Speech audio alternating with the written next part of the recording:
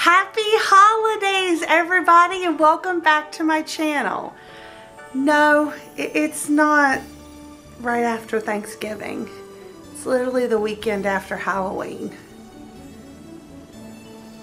No judgment. No judgment.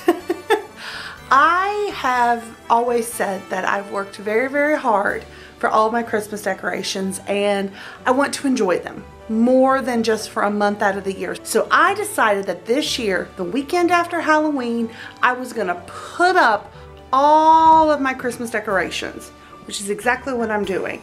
And I know that I just look gorgeous right now, but I have a bum foot at the moment. I think it's called hypertension tendonitis, something like that. I'm supposed to be wearing a boot, not wearing it yet. Don't come for me. But I am going to be wearing a boot for like 2 weeks. So I decided, you know what? Instead of just sitting around doing nothing, I am going to go ahead and put up my Christmas tree. Now I actually have the rest of my decorations like up and all over the place, but I will show those off at the end of the video. I'll kind of give like a living room tour because that's really the only room that I have decorations for at this point. So I'm going to set you guys up. I'm going to put on a little Christmas music for you to listen to, and we're going to get to decorating that tree.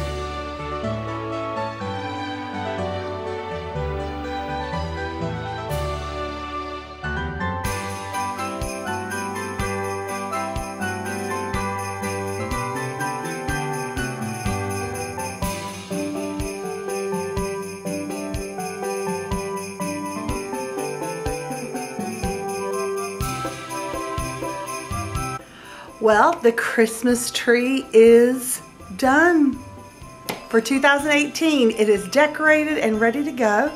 So I'm going to show you guys kind of an overview of my living room. And again, this is just with the decorations that honestly I could find. And I say that because I think there's some stuff missing. Because like I have magnets and a couple other bits and bobs that I cannot find. So there might be some stuff added, and I might be going to Hobby Lobby. I might be making a trip to Hobby Lobby soon. So let's check out the finished overview of the living room. So I'm gonna kind of go around and tell you guys about a few things around the room. So I'll kind of show you a little bit close up. So we'll start here at the door. there's this little door hanger because let me just tell you, most of my Christmas stuff came from my parents. It was like those few hand-me-down things that, you know, when my mom's replacing stuff, I couldn't bear for her to get rid of because I just remembered it so well. So I borrowed it. I didn't steal it. She was getting rid of it. But I also have already put up my Christmas wreath. So that's right there, and it's kind of got the gold and the pine cones and the green and that. Kind of the green, not the green, but like the, you'll see when I get over to my tree, you'll kind of see the theme for the tree. Here's just another little thing. It's a Jingle Bell stocking. Again, it's something I couldn't bear to part with. And then I always have a little Christmas candle. I put that scent out yesterday and I was so excited. And then I have a little Charlie Brown. That's what Christmas is all about, Charlie Brown. I think Brandon got that for me. Brandon, did you get that for me? I can't remember. And then that's it for the kitchen because I can't find anything else. I don't know where everything else is. And then I have just a little teeny snowman. He just hangs out there over the tree. And then on the couch, I have that little Christmas frog that I will not start because once you start him, he croaks jingle bells, like croaks it, not sings it, croaks it, and he just won't stop. And then I have I added the 2 red pillows, and then this is like a blue velvet snuggly blanket. It doesn't really match any of my decor, but it's so darn soft that I couldn't get rid of it. And then on my coffee table trunk, I have this thing that has Santa on it, as you can see, and I just put all the notes on there. And then over on the table, I have my little thing, and this usually has candles or stuff in it, and I just have another cinnamon candle, and I have a couple of Mickey and Minnie figurines. I am eventually going to have a full Mickey or Disney tree, I should say. So there's a couple of Disney ornaments on there, but they're kind of hidden in the back because when you open the windows, you'll be able to see the tree.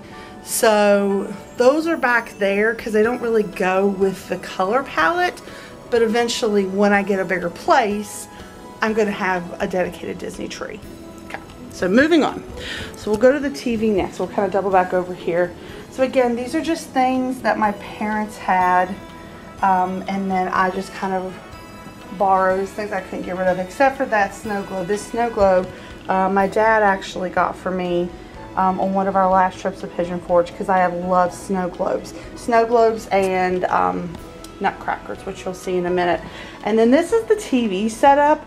I really want to get some garland. That's kind of my main reason for wanting to go to Hobby Lobby, is to get garland or something to go underneath that TV because it just needs something. But this is probably one of the most decorated areas of my house besides my tree. So on my top shelf we have my snowman that belonged to my mom that I couldn't have her get rid of, and the other frog, and then the frog is sitting on a Christmas box. And then on the second shelf, and again I do leave a couple of things of the old decor up there. On the second shelf, this is kind of like my white clear section.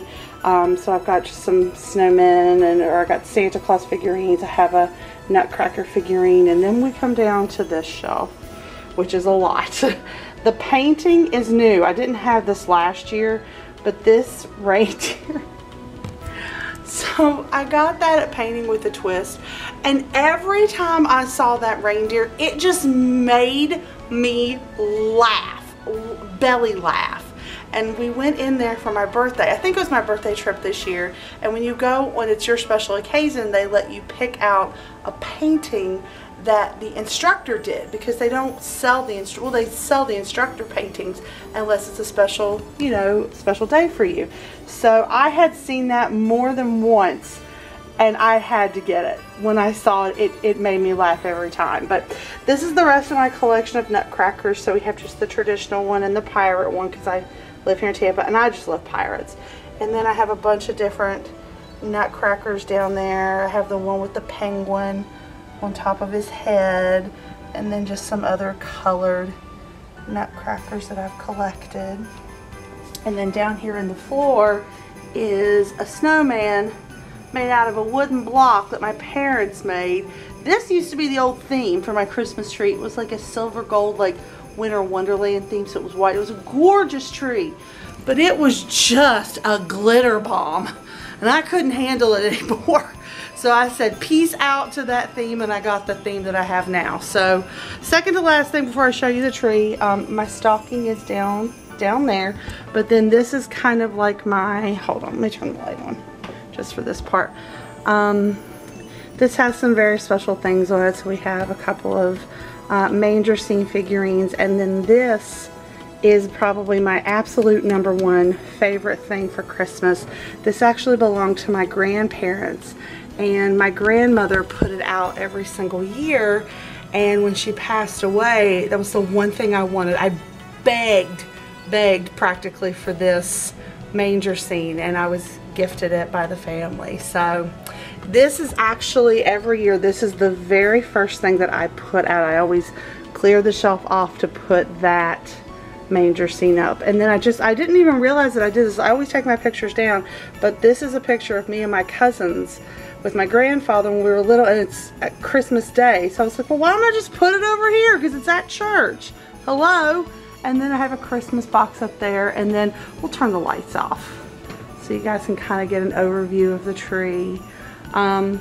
With the tree, again, it's kind of done in like greens and like reds, but not like shiny reds. See how these are like muted? That's the kind of red that I have. And then bells, there's a bunch of different bells on there in those muted colors. And then my favorite thing for trees is turtle doves. These are my absolute favorite ornaments, and I actually collect them if I can find them. Turtle doves are very, very difficult to find. I can't even begin to explain how difficult they are to find. And the ones that I usually find are like glittery and shiny like that, which is not bad.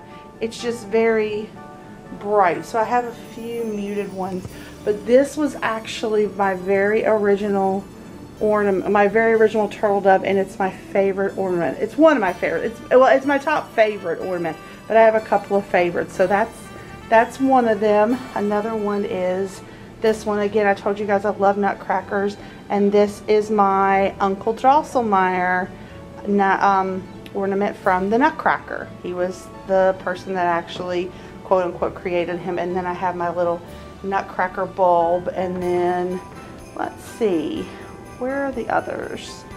Oh, here's something very, very random. It's just a little like trumpet. I don't know why. I have always loved this. It was on my old tree, or my parents' old tree. And then again, there's just more turtle doves kind of all buried in there. And then I got a key. This is the only kind of Disney ornament that's out because of my love of keys. Most of my necklaces have keys on them. This was the first ornament that I bought when I moved to Florida. But then there's some Disney ones back there, and then I have my little carriage. So that is it. This is going to be Christmas 2018 from here in Tampa, Florida. Again, like I said, I'm probably going to be adding more stuff as I get it. But again, this is kind of a process. So every year I'll just be getting a few more things and a few more things. So thank you guys so much for watching. Have a wonderful holiday season, and I'll talk to you soon. Bye.